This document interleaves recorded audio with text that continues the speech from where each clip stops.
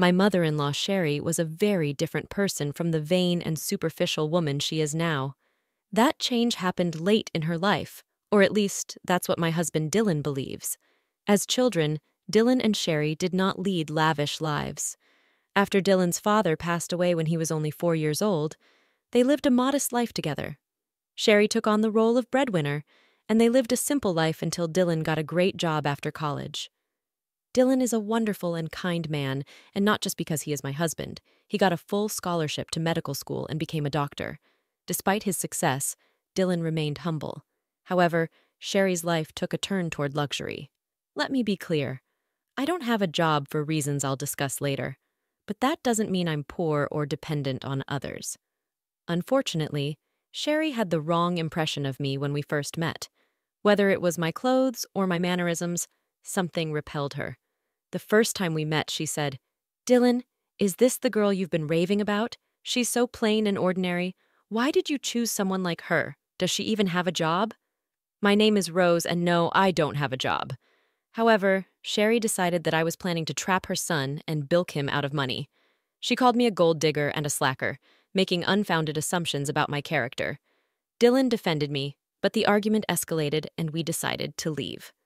On the way home, Dylan apologized for his mother's behavior, admitting that she had crossed the line. He reassured me by telling me that his mom didn't know how to act the old way anymore. Although her words hurt, Dylan asked me to ignore them. Still, I couldn't shake the feeling that feeling comfortable around Sherry might not be easy. After all, she's the only parent Dylan has left. I decided to step back. We don't have many distant relatives, and cutting her off completely was not an option. I said, "I'm not going to insist that you be friends with her, but can you at least be civil to her?" Dylan asked, "I can behave respectfully towards your mom, Dylan, but I doubt she'll reciprocate." "Don't worry, Rose. I'll keep her in line. If she crosses the line, we can consider cutting back on contact. I love my mom, but I love you too. I won't let her torment you for no reason." I was skeptical about my relationship with Sherry. Dylan assured me he'd stand up for me, but I still felt uneasy. Dylan and I got married 3 years after we started dating. We had a court wedding due to financial constraints. Dylan was sending Sherry a lot of money every month for emergencies, even after we married. He continued this practice, draining our finances. I didn't stop him.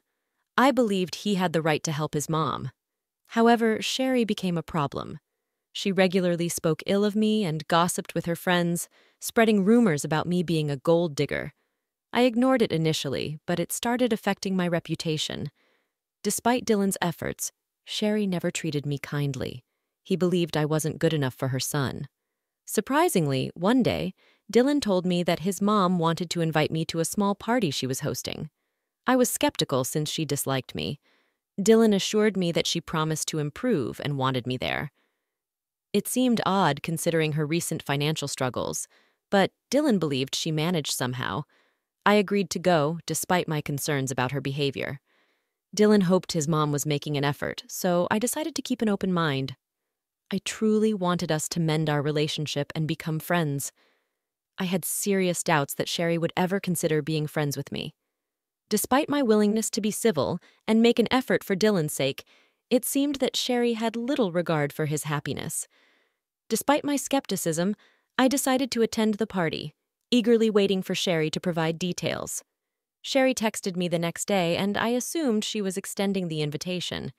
However, her message took an unexpected turn as she started mentioning the party at a 5-star hotel, promising her friends a great time. This excited her, and she planned to take 15 people. Curious, I asked if I was invited. Given Dylan's assurance, to my surprise, Sherry responded with arrogance and disdain. She made it clear that I was not invited, emphasizing the exclusivity of the event due to her wealth, family status, and the supposed classiness of her friends. I was taken aback and confused as Dylan had genuinely believed Sherry was extending an invitation. I expressed my assumption only to be met with Sherry's condescending remarks, stating that I wouldn't understand the intricacies of planning such an event. I decided to maintain my dignity, acknowledging her message and clarifying that I wouldn't attend if I wasn't wanted.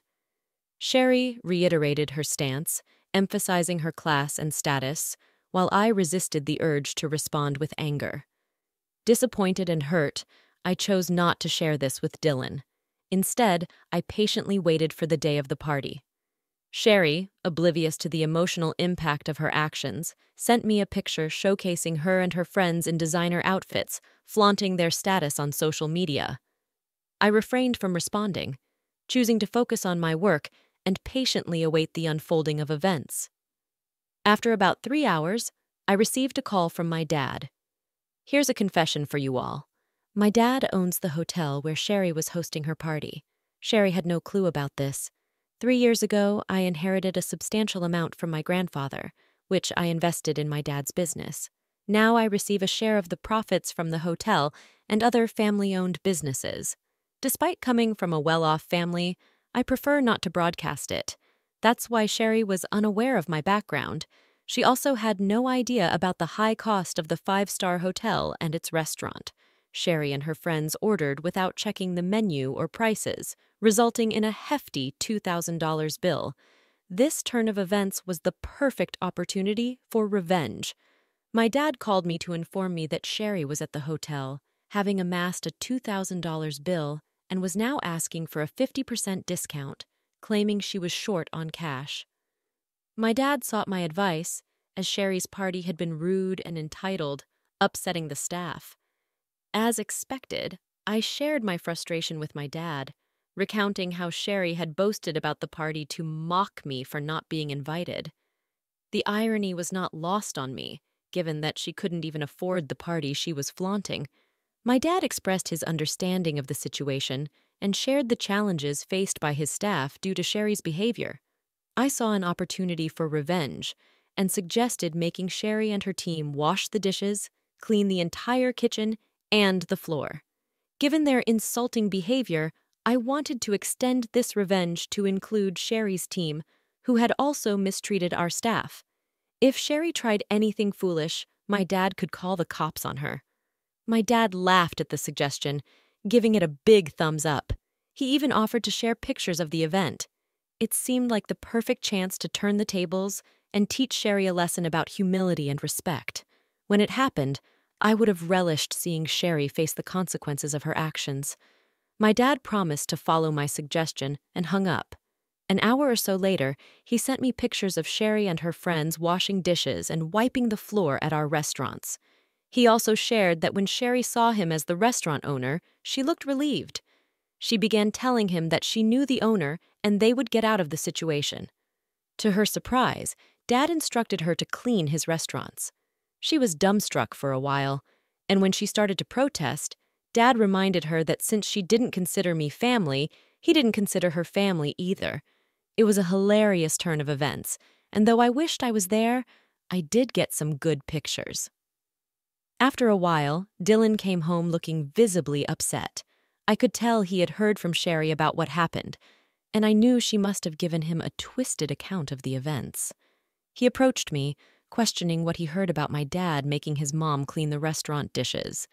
I explained to Dylan that it was the usual norm for us in such situations. Sherry had gone to our restaurant, racked up a $2,000 bill, claimed she didn't have more than $1,000, harassed our staff, and her party had been a nightmare. I believed this punishment was fitting. Dylan seemed surprised and questioned who Sherry had taken with her and what they ordered. I informed him that she took 15 people, and they ordered a lot, especially the fancy items.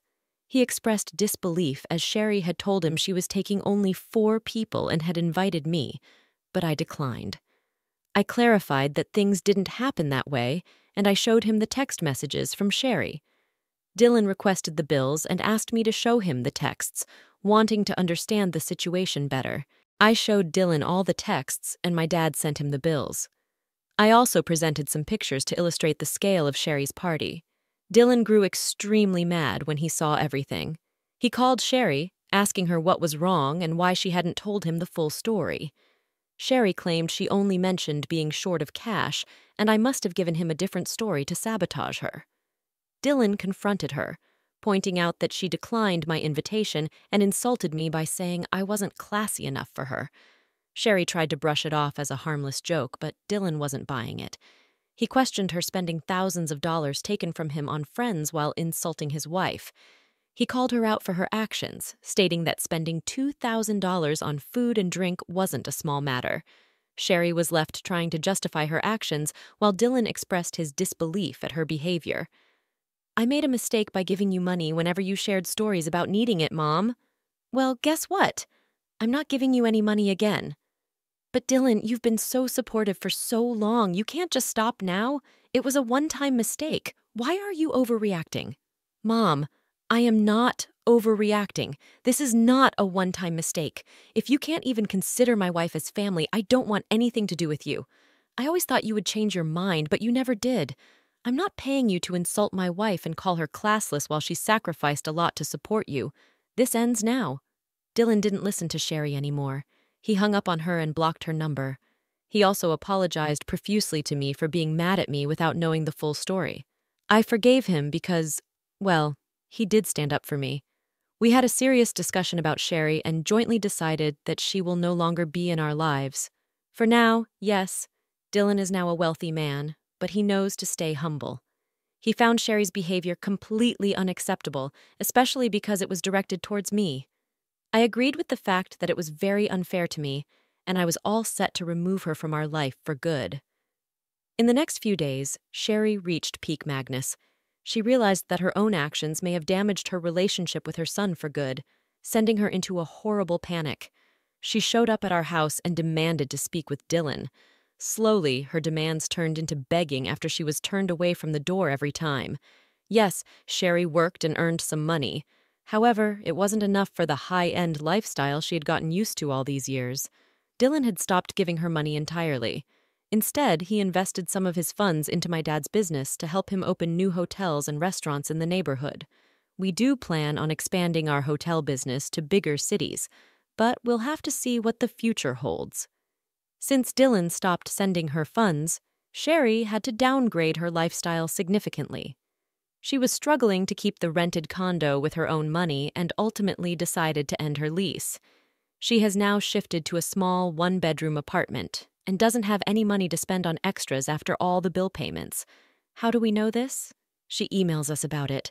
Of course, she still downplays her behavior and acts like we are overreacting. Suffice it to say, she will be out of our lives for a while now. Just a month ago, I found out that I was pregnant. Dylan and I are overjoyed and busy planning everything before our baby comes. To be honest, I'm glad that my child won't be around shallow people like Sherry anymore, but if the time comes, I will make sure my dear mother-in-law doesn't get to fill my child's head with nonsense. For now, please wish us luck so that we can be good parents to a healthy child.